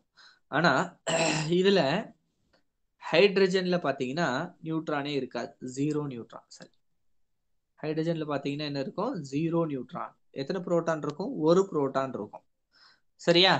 ஏன் சார் நியூட்ரான் இல்ல அப்படின்னா, நியூட்ரானே இல்லாத தனிமம் எது அப்படின்னு பாத்தீங்கன்னா ஹைட்ரஜன். அதுல கண்டுபிடிச்சிருக்காங்க, ஒரே ஒரு நியூட்ரான் கூட இல்ல. சயின்டிஸ்ட் வந்து என்ன பண்ணிருக்காங்க, ஆராய்ச்சி பண்ணும்போது ஹைட்ரஜனை நிறைய சயின்டிஸ்ட் ஆராய்ச்சி பண்ணியிருக்காங்க. அப்படி பார்க்கும்போது ஹைட்ரஜன்ல நியூட்ரானே இல்ல. ரைட். இப்ப நமக்கு அணு எண் அப்படின்னா எப்படி வரையறை செய்கிறோம் அப்படிங்கறத பாக்குறோம். ரைட். அணு எண் அப்படின்னா யாராவது தெரியுமா, அணு எண்ணா எதை வச்சு சொல்றோம் அப்படின்னு? அணு எண் என்றால் என்ன? ரொம்ப பேசிக்ல இருந்தா போறேன். அணு எண் இங்கிலீஷ்ல atomic number. புரோட்டானோட எண்ணிக்கையா very sir? Good, very good. Atomic number. இதுக்கு Z நம்ம குறியீடு, இங்கிலீஷ்ல Z குறிப்பிடுவாங்க. சரி. புரோட்டான்களின் எண்ணிக்கை. எந்த புரோட்டான்களின் எண்ணிக்கை மொத்தமா சொல்லக்கூடாது, முன்னாடி ஒரு வார்த்தை போடும். ஒரு தனிமத்தில் உள்ள புரோட்டான்களின் எண்ணிக்கை அல்லது ஒரு தனிமத்தின் உட்கருவில் உள்ள புரோட்டான்களின் எண்ணிக்கை. சரியா? அப்போ ஒரு தனிமத்தில் உள்ள புரோட்டான்களின் எண்ணிக்கை என்னன்னு நம்ம சொல்றோம்,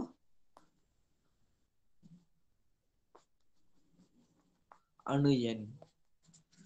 சார் ஏன் எலக்ட்ரான் எடுத்துக்கூடாதா? எடுத்துக்கலாமே. புரோட்டான்களின் எண்ணிக்கை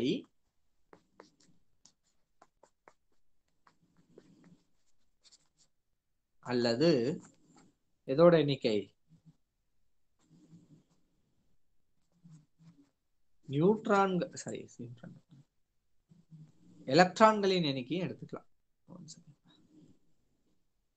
அல்லது எலக்ட்ரான்களின் எண்ணிக்கை. ஆனா எலக்ட்ரான்களின் எண்ணிக்கை எழுதும் போது கொஞ்சம் மாற்றம் இருக்கு. என்ன பண்ணா அப்ப அந்த தனிமம் வந்து நடுநிலைத்தன்மையா இருக்கணும். எலக்ட்ரான்களின் எண்ணிக்கை எடுத்துக்கும் போது என்ன பண்ணணும், அந்த தனிமம் நடுநிலைத்தன்மையா இருக்கணும். அந்த தனிமம் நடுநிலைத்தன்மையாக இருக்க வேண்டும். நடுநிலையில இருக்கணும். சரி, இதுக்கு ஒரு உதாரணம் உங்களுக்கு கொடுக்குறேன். ரைட். எக்ஸாம்பிள் சோடியம் குளோரைடை வச்சுக்கலாம். இப்ப சோடியம் வந்து அணு எண் 11ன்னு கொடுக்குறேன். அப்ப இதுல எவ்வளோ இருக்கும்? நான் அந்த அணு எண்ணே கொடுத்துட்டேன். அணு எண் எவ்வளவு கொடுத்துருக்கேன்? 11ன்னு கொடுத்துட்டேன். அப்ப இதுல புரோட்டான் ஈஸியா கண்டுபிடிச்சிடலாமா? எவ்வளோ புரோட்டான் இருக்கும்? 11. அணு எண் கொடுத்துட்டு புரோட்டானு எலக்ட்ரான், அப்ப 11 புரோட்டான் இருக்கும். அது எப்படி அமைஞ்சிருக்கும் அப்படிங்கிறத நான் இங்க வருவோம் அமைப்பா வரைகிறேன் பாருங்க. இதான் சோடியம் அணுவோட அமைப்பு உட்கரு. இந்த கிரீன் கலர் டாட். ஸோ இதுல ஃபர்ஸ்ட் ஆர்பிட்ல என்ன இருக்கும்? 2 எலக்ட்ரான்ஸ் இருக்கும். இதெல்லாம் நான் பின்னாடி வரைஞ்சி காட்டுறேன் எப்படி. இதுக்கு ஏன் 2? இதுல வந்து 8 இருக்கும். 1 2 3 4 5 6 7 8 எலக்ட்ரான். அடுத்தது இந்த மூணாவது ஆர்பிட்ல தான் என்ன இருக்கும்? ஒரே ஒரு எலக்ட்ரான். அப்ப 2 8 1 டோட்டலா எவ்வளவு இருக்கு? 2, 8, 1 11 வந்துருச்சா? 11 எலக்ட்ரான். ஆனா இந்த உட்கருவோட மையத்துல எவ்வளவு இருக்கும்னா 11 புரோட்டான் இருக்கும். சரியா? எவ்வளவு எலக்ட்ரான் இருக்கு? நியூட்ரான் இருக்குன்னா 12 நியூட்ரான். இது அப்புறம் நம்ம பாத்துக்கலாம். நியூட்ரானை பத்தி இப்ப பேச வேண்டாம். சரி, இந்த வெளிக்கூட்டுல இருக்கக்கூடிய எலக்ட்ரான் என்ன பண்ணுன்னா ஒரு வேதி வினையின் போது வெளியே போலாம், அல்லது ஒரு எலக்ட்ரானை உள்ள வாங்கிக்கலாம். 2 வேலை செய்யலாம். சரியா?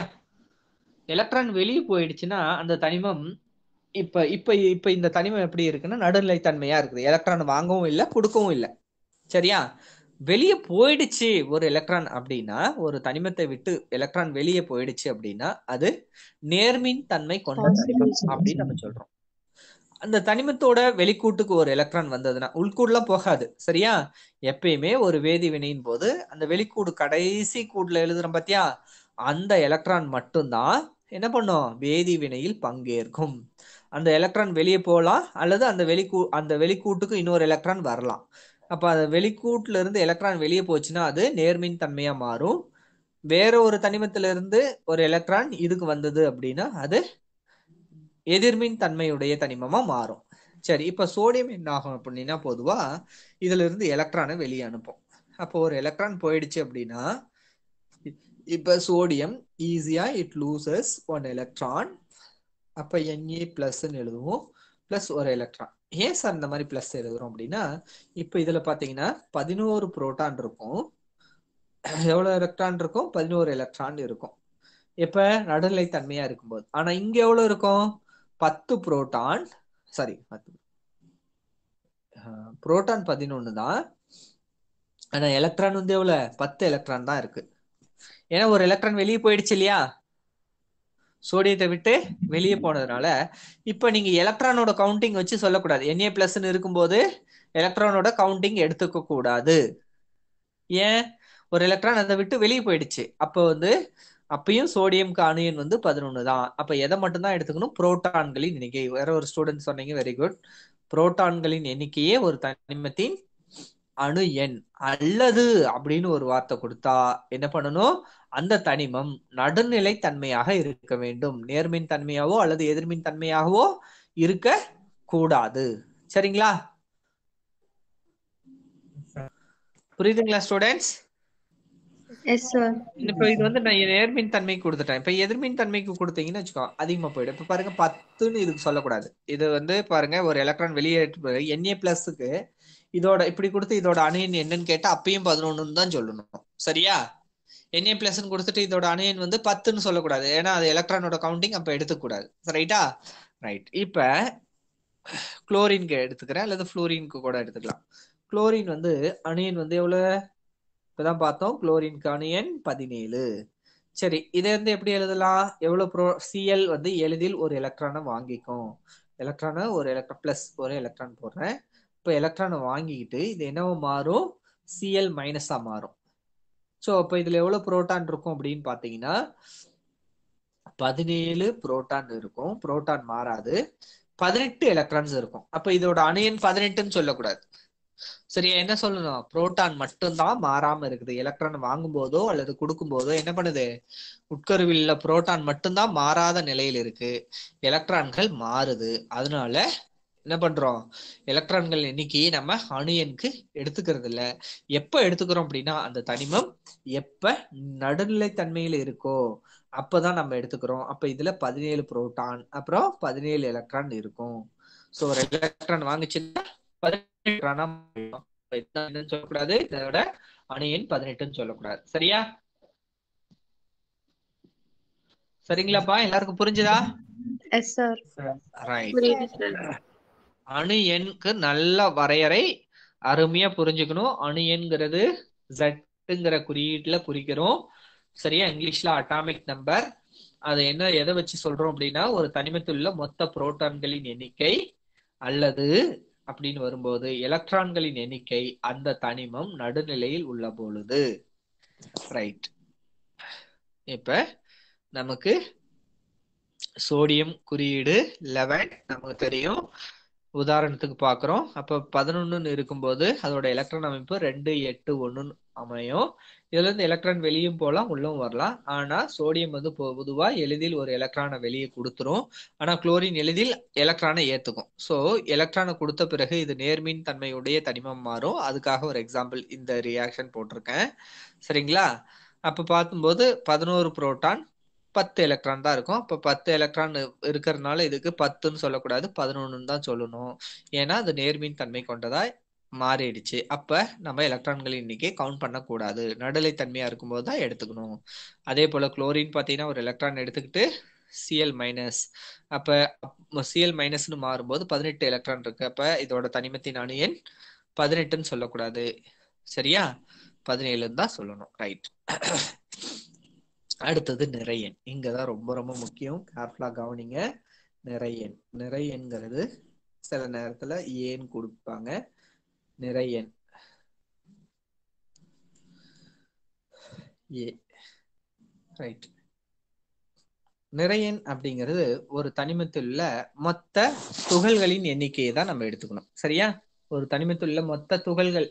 ஒரு பிளாஸ்டிக் கவர்ல நம்ம கடைக்கு போறோங்கண்ணா, நம்ம அம்மா என்ன சொல்றாங்க? வெஜிடபிள்ஸ் எல்லாம் வாங்கிட்டு வர சொல்றாங்க. நம்ம எல்லா வெஜிடபிள்ஸும் வாங்குறோம். ஒரு 4-5 வெஜிடபிள்ஸ் வாங்குறோம்னு வச்சுக்கோங்களேன். அதெல்லாம் ஒரு கேரி பேக்ல போட்டு கொடுங்கண்ணான்னு கேட்கிறோம். அப்ப அதுல போட்டு ஒரு வெயிட் போட்டு கொடுக்குறாரு. சரியா? நம்ம என்ன பண்ணுவோம்? இது எல்லாத்தையும் வெயிட் போட்டு வாங்கி எடுத்துக்கிட்டோம் அப்படின்னா அந்த கேரி பேக்கோட வெயிட் நம்ம கம்பேர் பண்ணும்போது மற்ற காய்கறிகளோட வெயிட்டை கம்பேர் பண்ணும்போது அது வந்து என்னது? ஒரு நெக்லிஜிபிள் ஒன். கரெக்டா? அதனால வந்து நம்ம அந்த கேரி பேக்கோட வெயிட்டை கழிச்சிட்டு கொடுங்கன்னு கேட்போமா? யாராவது திங்க் பண்ணுங்க. ஏன்னா அதோட வெயிட் வந்து ரொம்ப ரொம்ப குறைவு இல்லையா? ரைட். அதே போலதான் நம்ம புரோட்டான் யாரெல்லாம் எடுத்துக்கணும் அப்படின்னா proton plus neutron plus electron இவங்களோட 3 பேரோட எண்ணிக்கையை நம்ம எடுத்துக்கிட்டோம்னா தான் நமக்கு என்ன கிடைக்கும்? நிறையன் கிடைக்கும். ஆனா நம்ம இங்க எலக்ட்ரானோட எண்ணிக்கையை நம்ம எடுத்துக்கிறது இல்ல. ஏன் எலக்ட்ரானோட எண்ணிக்கையை எடுத்துக்கிறது இல்ல அப்படின்னா எலக்ட்ரான்களோட எண்ணிக்கையை நம்ம கன்சிடர் பண்ணுவதில்லை. ஏன் அப்படின்னு பாத்தீங்கன்னா இதோட எடை வந்து ரொம்ப ரொம்ப ரொம்ப ரொம்ப குறைவு. அப்போ ஒரு புரோட்டானோட எடை எதுக்கு ஈக்குவலா இருக்கும் அப்படின்னா ஒரு நியூட்ரானுக்கோட எடை. சரியா? ஒரு புரோட்டானோட மாஸ் நிறை அல்லது எடை எதோட ஈக்குவலா இருக்கு அப்படின்னா ஒரு நியூட்ரானோட எடைக்கு ஈக்குவலா இருக்கு. சரிங்களா? ஆனா ஒரு புரோட்டானோட எடை it is equal to 1/1840 times of electron. அப்படின்னா என்ன அர்த்தம்? 1840 எலக்ட்ரான்கள் சேர்ந்தாதான் ஒரு புரோட்டானோட மாஸ்க்கு சமமா இருக்கும். புரியுதா? Yes, sir. அப்ப அதோட எலக்ட்ரானோட எடை வந்து ரொம்ப ரொம்ப ரொம்ப ரொம்ப ரொம்ப குறைவு, அதனால இது தள்ளத்தக்கது அப்படின்னு நம்ம சொல்றோம் இல்லையா.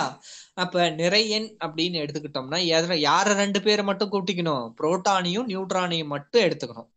உட்கருவுல இருக்கிறாங்க பாத்தியா, புரோட்டானையும் நியூட்ரானையும் மட்டும் எடுத்துக்கணும்.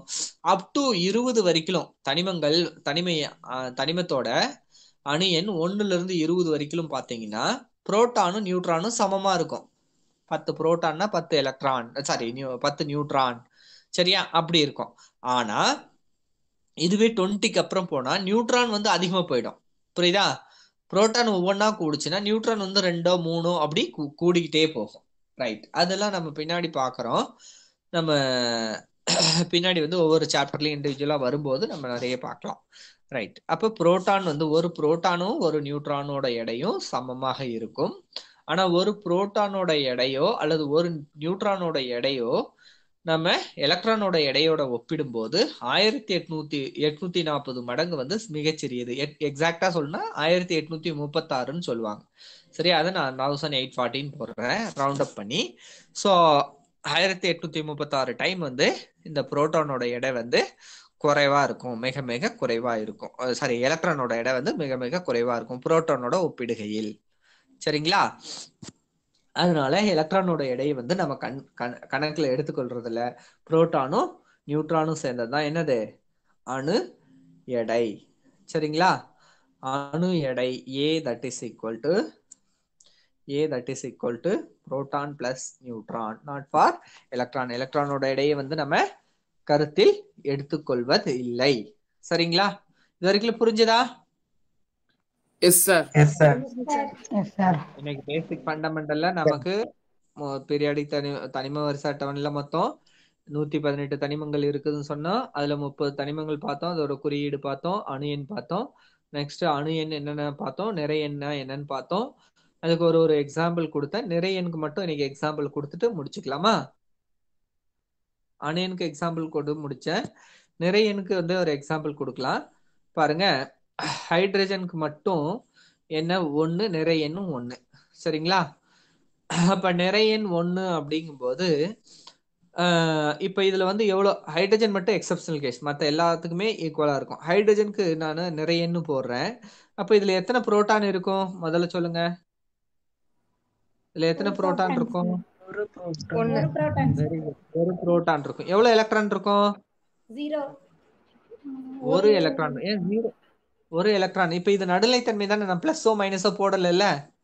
ஒரு புரோட்டான் ஒரு எலக்ட்ரான். சரியா. ரைட், அடுத்தது என்ன இருக்கும்? நியூட்ரான் இருக்குமா? நியூட்ரான் இருக்காது. இருக்காது. நியூட்ரான் ஆல்ரெடி ஸ்டார்டிங்லயே சொல்லிட்டேன். ரைட், அப்ப இதோட அட்டாமிக் மாஸ் வேணும் அப்படின்னா நமக்கு என்ன வேணும்? புரோட்டான், ஒரு புரோட்டான் இருக்கு, பிளஸ் நியூட்ரானே இல்ல. ஸோ அணு எண் வந்து நமக்கு தெரியும், அணு எடை மேலே எழுதிட்டேன், ஏவோட வேல்யூ வந்து நான் 1ன்னு எழுதிட்டேன் மேலேயே. ரைட்டா. அப்ப 1 வரும்னா நியூட்ரான் என்னவா இருக்கும்? 0 நியூட்ரான் இருந்தாதான் அங்க ஏ வந்து 1ன்னு வரும். கரெக்டா. Yes, sir.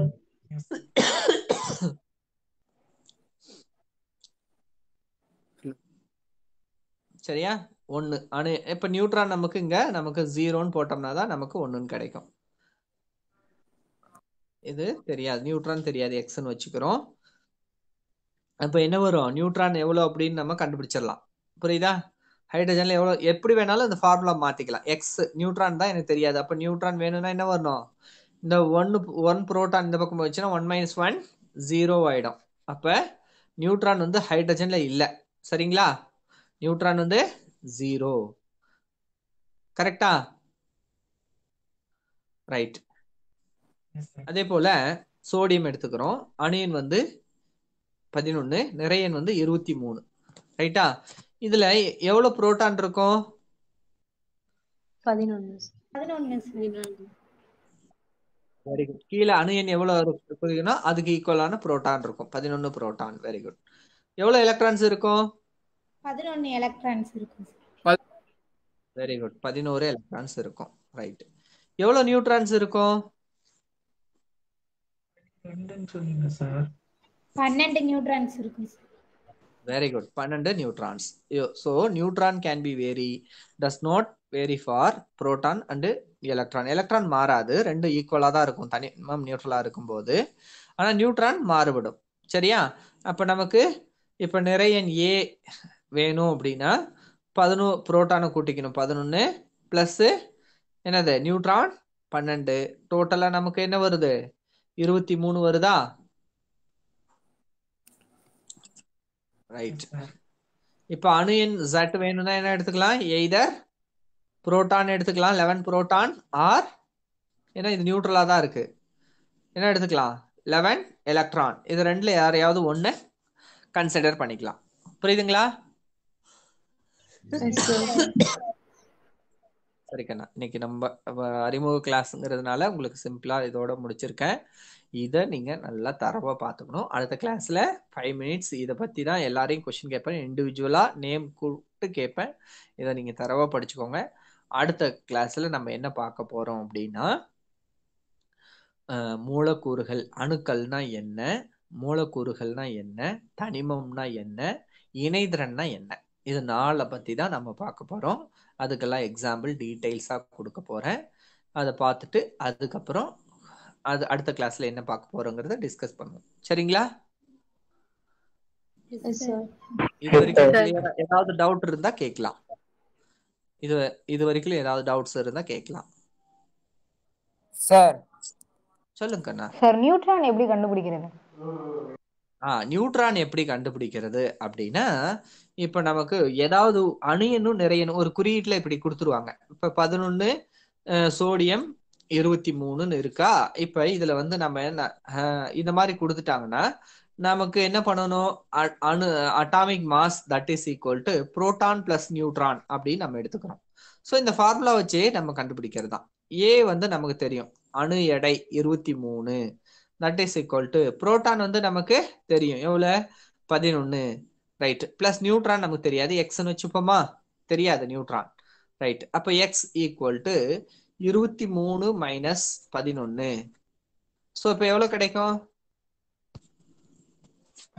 11 இந்த பக்கம் வந்தா மைனஸ் ஆயிடும் தானே. இதுதான் 12. சரியா? நான் போடனா அவங்க ஒருத்தங்க டைரக்டா சொன்னதுனால நான் போடாம விட்டேன். சரியா? நியூட்ரான் இப்படிதான் கண்டுபிடிக்கணும். இது 3ல எந்த ரிலேஷன்ஷிப் வேணாலும் எது தெரியலையே தெரியாத எக்ஸ்ன்னு வச்சுக்கோங்க. சரியா? எக்ஸ்ன்னு வச்சுக்கிட்டு அணு எடை வேணும்னா புரோட்டான் நியூட்ரானையும் கூட்டிக்கோங்க. சரி, எனக்கு புரோட்டான் மட்டும் வேணும் அப்படின்னா அணு நிறையும் நியூட்ரானும் தெரிஞ்சதுன்னா நியூட்ரான் இந்த பக்கம் எடுத்துட்டு வந்துட்டீங்கன்னா புரோட்டான் எவ்வளவு இருக்குதுன்னு தெரிஞ்சு போயிடும். சரியா?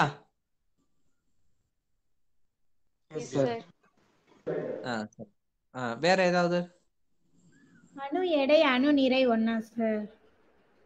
ரெண்டு ஒண்ணுதாம்மா. அணு எடைனாலும் ஒண்ணுதான், அணு நிறைனாலும் ஒண்ணு. பிசிக்ஸ்ல தான் நிறைக்கும் எடைக்கும் உள்ள வித்தியாசம் படிப்பீங்க. ஆனா இங்க கெமிஸ்ட்ரியில நமக்கு அணு எடைனாலும் ஒண்ணுதான், அணு நிறைனாலும் ஒண்ணுதான். சரியா? Okay sir. வேற என்ன? நியூட்ரானே இல்லைன்னு சொல்லி சொல்லுங்க. ஹைட்ரஜன் ஐசோடோப்ல இருக்குல்ல நியூட்ரான். ஹைட்ரஜன் ஐசோடோப்ல இருக்கு, அது நான் வரும்போது சொல்லி கொடுக்குறேன். சரி, இருந்தாலும் நீங்க கேட்டீங்கன்னு சொல்றேன். ஹைட்ரஜனுக்கு 3 ஐசோடோப்ஸ் இருக்கு. ஹைட்ரஜன் 1H1, இதுக்கு பேரு நம்ம புரோட்டியம் அப்படின்னு சொல்லுவோம். இதுக்கு பேர் என்னது? புரோட்டியம். புரோட்டியம் இது வந்து அதிகமா நம்ம இதுதான் இந்த ஃபார்ம்ல தான் இருக்கும். தண்ணியில பாத்தீங்கன்னா H2Oன்னு எழுதுறோம் இல்லையா, H2Oல 99.99%, அந்த 99% வந்து நமக்கு என்ன இருக்குன்னா புரோட்டியமா இருக்கு. ரைட். அடுத்தது டியூட்ரியம்னு எழுதுவோம், 1D2 அப்படின்னு எழுதுவோம். இதுக்கு பேர் என்னது? டியூட்ரியம். இது மூலக்கூறா எழுதிருக்கேன், சாரி மூலக்கூறா இந்த பக்கம் எழுதுறேன் பாருங்க, D2O. சரியா? இது அணுக்கரு வினைகள்ல இது வந்து என்னவா பயன்படுத்துறோம் அப்படின்னா அந்த வேக நியூட்ரான்களை கட்டுப்படுத்துறதுக்காக கனநீர் அப்படின்னு நம்ம சொல்லுவோம். இதுக்கு பேர் தமிழ் என்னது? டியூட்ரியம் ஆக்சைட கனநீர்னு சொல்லுவோம். 1T3 இது ட்ரிட்டியம். நல்லா டியூட்ரியத்துக்கும் ட்ரிட்டியத்துக்கும் வித்தியாசம் பார்த்துக்கோங்க. ட்ரிட்டியம் இதுக்கு ஃபார்முலா என்ன? T2O. ரைட்டா? ரைட். சரி, இப்ப நம்ம ஏன் இந்த மாதிரி எழுதுறோம் அப்படின்னா ஒரு தனிமத்துக்கு ஒன்றுக்கு மேற்பட்ட என்ன இருக்கு, நியூட்ரான் அதுல இருக்கும். அதுக்கு பேர் என்னன்னு சொல்றோம், ஐசோடோப். ஐசோடோப்னா என்ன, ஒத்த அணு எண்ணையும் வேறுபட்ட நிறை எண்ணையும் பெற்றுள்ள ஒரு தனிமத்திற்கு என்ன பேரு, ஐசோடோப். என்ன இருக்கணும், ஐசோடோப்னா ஒத்த அணு எண். அணு எண் பாருங்க எல்லாத்துக்குமே ஒண்ணுதான். ஐசோடோப் ஒத்த அணு எண் வேறுபட்ட நிறை எண்.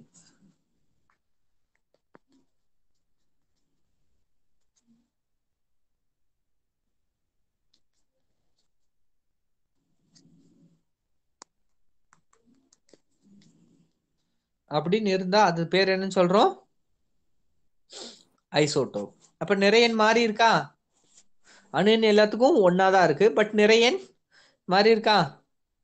Yes sir.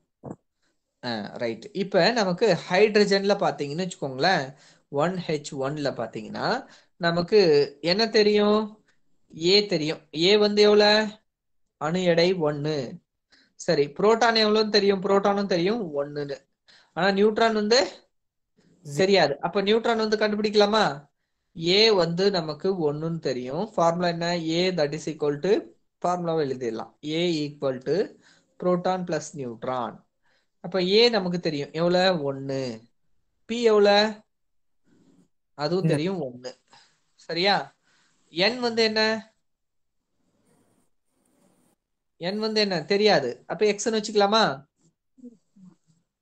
Yes sir. அப்ப என்ன பண்ணலாம், எக்ஸ் ஈக்குவல் டு என்ன, கமா எக்ஸ் ஈக்குவல் டு இந்த 1 இந்த பக்கம் போயிடுச்சுன்னு என்ன வரும், 1 மைனஸ் 1ன்னு வருமா. So that is equal to 0. அப்ப நியூட்ரான் இல்ல, இந்த தனிமத்துல என்ன கிடையாது, நியூட்ரான் இல்ல.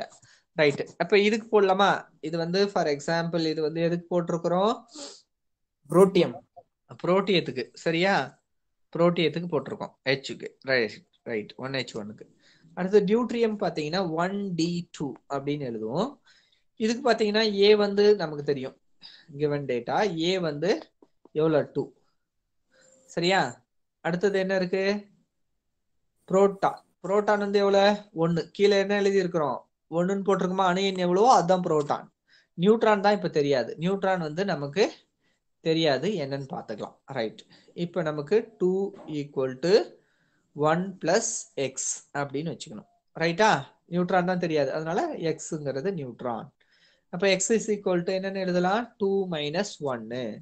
1 இந்த பக்கம் போயிடுச்சுன்னு என்ன ஆயிடும், மைனஸ் ஆயிடும் இல்லையா, பிளஸ் 1. சோ இப்ப என்ன ஆன்சர் கிடைக்கும், 1 தான் கிடைக்கும். கரெக்டா. Yes sir. அப்ப டியூட்ரியத்துல எத்தனை புரோட்டான் இருக்கு, ஒரு புரோட்டான் இருக்கு. கரெக்டா. Sorry, neutron.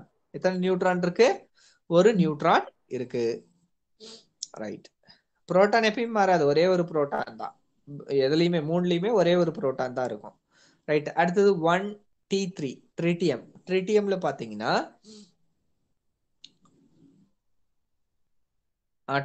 இது ஏங்கிறது என்ன, நிறையன். சரிங்களா, ஏங்கிறது என்ன வச்சுக்கணும், நிறையன். எவ்வளவு, 3. பிங்கிறது எவ்வளவு, புரோட்டான். புரோட்டான் எவ்வளவு இருக்கும், 1. ரைட்டா. நியூட்ரான் நமக்கு தெரியாது, அதை எக்ஸ்ன்னு வச்சுக்கலாமா. ரைட், அதுதான் நமக்கு தெரியாது அப்படிங்கிறத வச்சுக்கிறோம். ரைட், கண்டுபிடிக்க போறோம். அப்ப ஏ ஈக்குவல் டு உங்களுக்கு பி பிளஸ் என். அப்ப நமக்கு ஏ தெரியும் 3, that is equal to be தெரியும் 1 பிளஸ் என் வந்து தெரியாது, எக்ஸ். அப்ப நமக்கு எக்ஸ் ஈக்குவல் டு என்ன வரும், 3 மைனஸ் 1. Answer should be 2. இப்ப 2 நியூட்ரான் இருக்கு ட்ரிட்டியத்துல, 2 நியூட்ரான்ங்கிறது. இப்ப ட்ரிட்டியம் வந்து ப்ரிப்பேர் பண்றது ரொம்ப ரொம்ப ரொம்ப கஷ்டம். இது ரொம்ப ரொம்ப லைஃப் டைம்ங்கிறது இதுக்கு கம்மி. சரியா, சீக்கிரம் செதஞ்சு போயிடும் இந்த ஐசோடோப்ஸ். கதிரியக்க கதிரியக்க ஐசோடோப்னு சொல்றோம் இல்லையா, இது வந்து ரொம்ப ரொம்ப லெஸ் ஸ்டேபிள் அப்படின்னு சொல்லுவோம். அதெல்லாம் கொஞ்சம் ஸ்டேபிளா இருக்கும். டியூட்ரியம்லாம். புரோட்டியம் வந்து நல்ல ஸ்டேபிள் உள்ள தனிமம். ரைட்டா. சார். வேற ஏதாவது டவுட் இருந்தா கேளுங்க.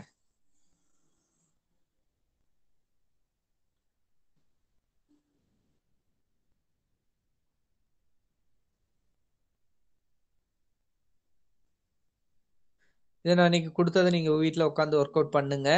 வேற சில தனிமங்களுக்கெல்லாம் நீங்க எக்ஸாம்பிளா எழுதி போட்டு பாருங்க. ஏதாவது நடுவில் கண்டிப்பாக சில டவுட்ஸ் வரும். இன்னைக்கு முடிச்சது இன்னைக்கே 1 or 2 எக்ஸாம்பிள்ஸ் நீங்கள் போட்டு பாருங்க. பார்த்துட்டீங்கன்னா ரொம்ப ஈஸியாக போயிடும். சரியா? ஏன்னா டவுட்ஸ் இருந்தால் யோசிச்சு கூட கேளுங்க. ஒரு ஒரு 2 செகண்ட்ஸ் வெயிட் பண்ணுறேன்.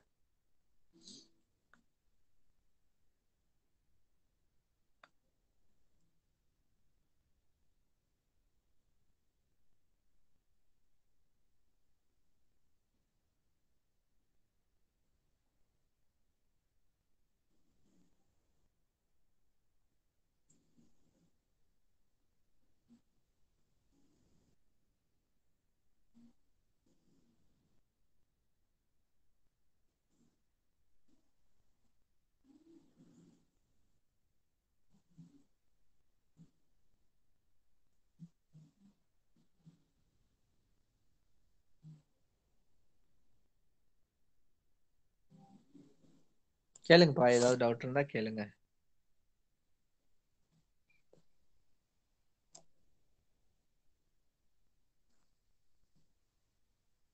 பர்மிஷன் டினைடுன்னு வருது.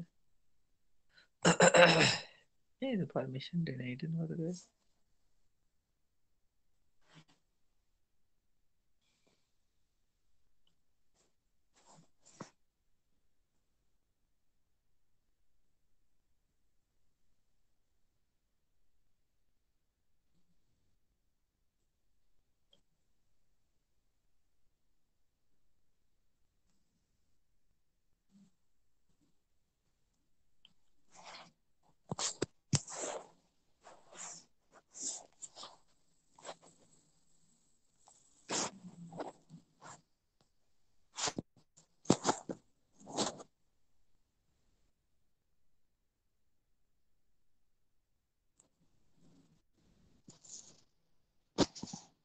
நான் உங்களுக்கு இது ஸ்கிரீன்ஷாட்ல அனுப்புறேன்.